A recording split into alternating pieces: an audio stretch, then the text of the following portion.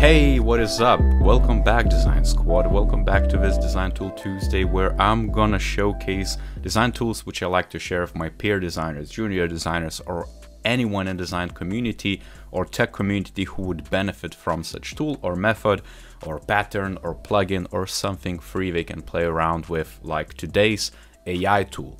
And today I'm gonna show you this nifty little tool which basically produces photos and produces custom pictures based on a very rudimentary simple input. But it's an experiment from NVIDIA, and I guess it's one of the researchers or data scientists who came up with this method to generate photos, and they look pretty damn good. And I was impressed. The first time I tried it, I was like just blown away, like, wow, how can it do it? And as you can see on my screen right now, from one of the predefined photos down below, I just selected the scene and basically generated a photo based on my simple input. As you can see, you can layer and just put some stuff, and then it generates the simple background. You know, to access it, just go to this URL up above. Just input it as an experiment. It's not, you know, an official kind of user-friendly version. If you just basically go to that URL, you're gonna get a fresh outlook to the tool. You're gonna have to check this box that you agree with TNCs, because NVIDIA stores this information, and naturally, you know, through machine learning algorithms, you're training the machine to do better and better. And as they store information, you know, you're gonna train it to do better decisions in the app. But already it's pretty damn good. And by default, as you can see, you're gonna end up with this, a few brush strokes, a few choices to select, let's say, coloring, but every color represents some other selections from this menu. It's not user-friendly by any means. What you can do with this, as you can see, immediately you can just select, let's say, one of the predefined landscape photos, which is going to use as a basic background information. You can also upload a segmentation mat, landscape image. If you have something from Unsplash and photo, you can just upload and use that as a basis. And you can immediately generate the output. Boom, it automatically produced off that picture. If I select something else, boom, it produces that picture. And so I can use the bitmap existing one to generate AI photo, and it looks pretty damn realistic. Unless you are looking for specific pixels, you wouldn't be able to tell the difference. But let me just actually draw out something so you immediately see exactly what the outcome could be like. So for example, here in the input field, I could just add, you know, different ground bits. So let's say maybe there's a road, maybe there's a lot of sand around it. Ooh. As you can see, I'm not the best drawing with the mouse here, but you get the drill. If you have time, you can then kind of make it even better. You can add some mud, let's say.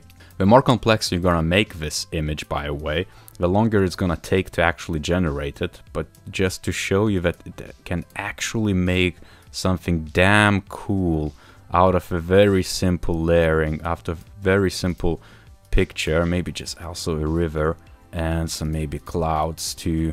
You're gonna see that using that same bitmap down below, it can actually generate something pretty damn cool. Boom. It looks something like Iceland. It's pretty damn impressive. And now imagine if I select something else, like that purple background, it just remasked it in a purple background. If I upload, let's say, previously done segmentation map, this input field, like this, and I just reload it, again, it takes a little bit, but boom, as you can see, it looks a bit smudgy around the edges, but it does look pretty damn awesome. And if I, let's say, add a building, I don't know, maybe a house here or something along those lines, it looks a bit off, I have to say that. Let's add more objects and just regenerate. Let's see how that could look like. Boom, as you can see, you then create more of a dreamlike scenery. And if, let's say, your picture doesn't have a road or something along those lines, it's gonna be much harder for it to paint the road.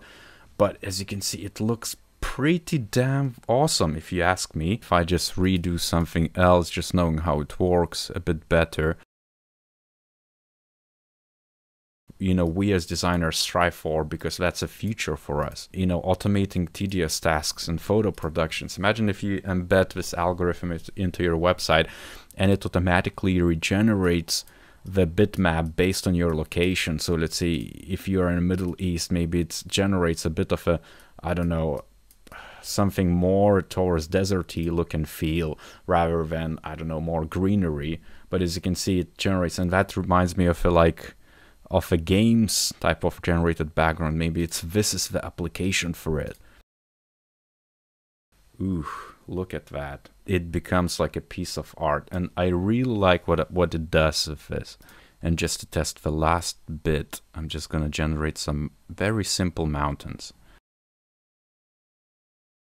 But as you can see, it still generates something.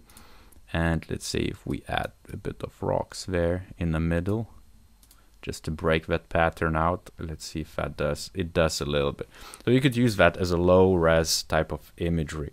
Just given that we can do this now, in the future we're going to be able to generate high fidelity bitmaps. Nobody's going to be able to tell the difference, because machines are learning. And you trying this tool out just like I did now, it's becoming more and more better, because it registers exactly what we're after. And I'm sure if I, let's say, download that output right now, it knows that I liked it and it flagged it as a green light.